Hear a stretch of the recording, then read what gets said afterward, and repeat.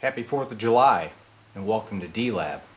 Today in the shop, while everybody's getting ready for festivities, I'm working on an old GA20 Del Rey amplifier.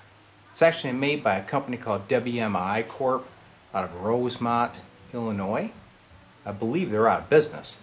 This is one of those bargain bin amps, okay? So it's hot chassis. There's no power transformer. It runs 3 tubes. It's got a 12A V6, a 12A U6, and a 50L6 output tube. So it should be about a 5 watter. Unfortunately, this thing's pretty sick. The output's really weak and the tremolo is pretty much in-op. So let's take a look at it.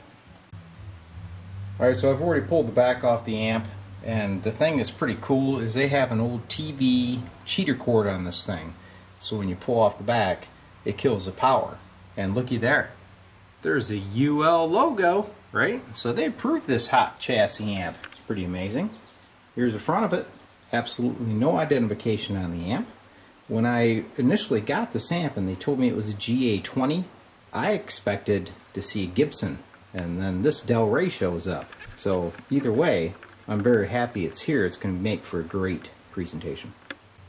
So you remember I told you this is a 3-tube amp, right? Well, look here. This says model GA20 transistorized amplifier. That also threw me for a spin. It came in the mail and I thought, oh no, it's one of those solid state things. But no, it's a tuber with the wrong logo. So that was pretty wild. Now here's your controls, volume, tone, and your tremolo. And all the inputs to protect you from getting blasted are actually transformer coupled. That was pretty cool. Now let's go inside. You got a schematic. And that's very nice because I searched the web and there's nothing on this amp. Alright, we'll sweep up here. There's the old speaker right up there. It's the old circuit board. There's that transformer I was telling you about that couples the inputs so you don't get shocked. There's the tubes. And down here is the cheater cord input for your AC power. Alright, for a wellness check, we're going to look at the output on the scope. What I did is I disconnected the speaker, put a 4.7 ohm resistor in its place. I'm going into it with an audio generator. So I'm going to bring up the volume. So you can't hear this, but we can see it. Okay? Let's take a look at the scope. Boy, does that look terrible. Shaken, it's clipped. Nasty. Alright? So we know this thing came in with a tremolo issue and weak output. Common denominator? It's those right there. Filter caps. It's this guy right there. See that big brown ugly thing? We're going to pull it out. I'm going to change your filter cap first thing and retest.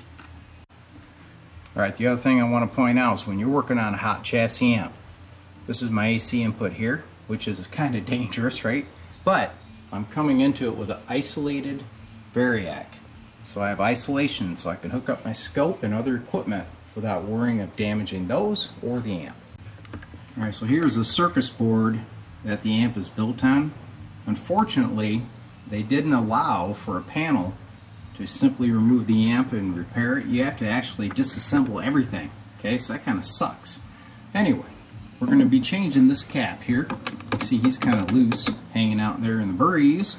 We're going to change him out though, but instead of using one of these old ugly 3-section things, I actually built the capacitor assembly here.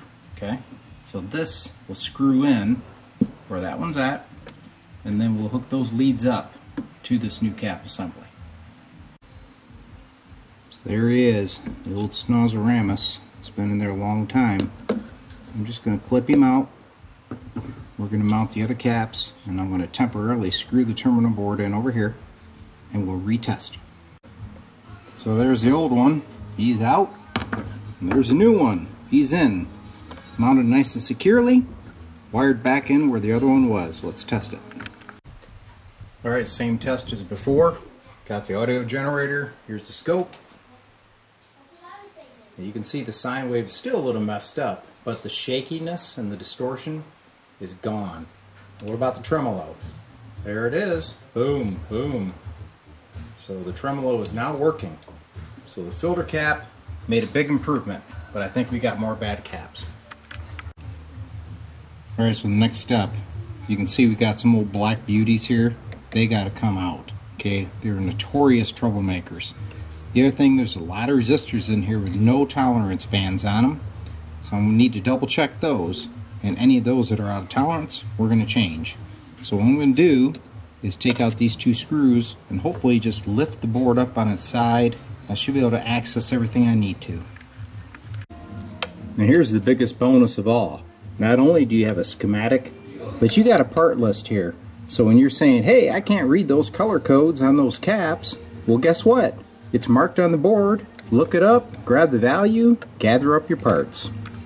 The black beauty has been changed with a Sprague. Now I'm going to do these two little guys here. Now you can see these are 1 microfarad caps. According to the schematic, they're supposed to be 25s, but I do not see any evidence that they've been changed. So I'm just going to go ahead and put in 25s. Alright, so all the new caps are installed, as you can see. And the new filter cap assembly is over here securely mounted.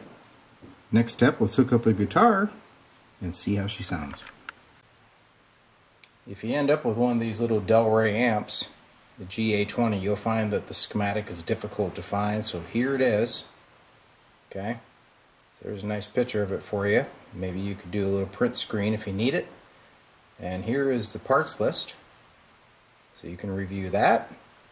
Now the parts list I found was not exactly accurate, and of course the amp's referenced as a transistorized amp, which is not accurate either. But if this isn't good enough and you need a JPEG, send me an email and I'll send them to you. Good luck with the project. Alright, so here's the initial test of the Del Rey after putting in the new filter caps. There is some inherent buzz to this thing, which I would expect because it doesn't have a power transformer, and they got that transformer coupling on the input, which I've never played with before, but it's clean sounding.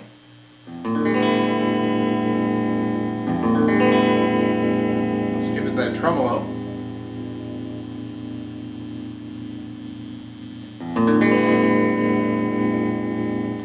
Make it pretty aggressive here.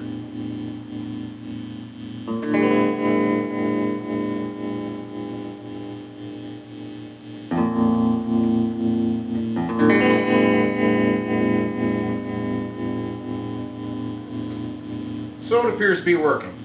Let me see if I can do anything about that buzz, but probably not. Regardless, as you can see, when you have one of these old amps, the best thing to do is change the caps. Just don't think about it, just do it, because they're always bad. See you again.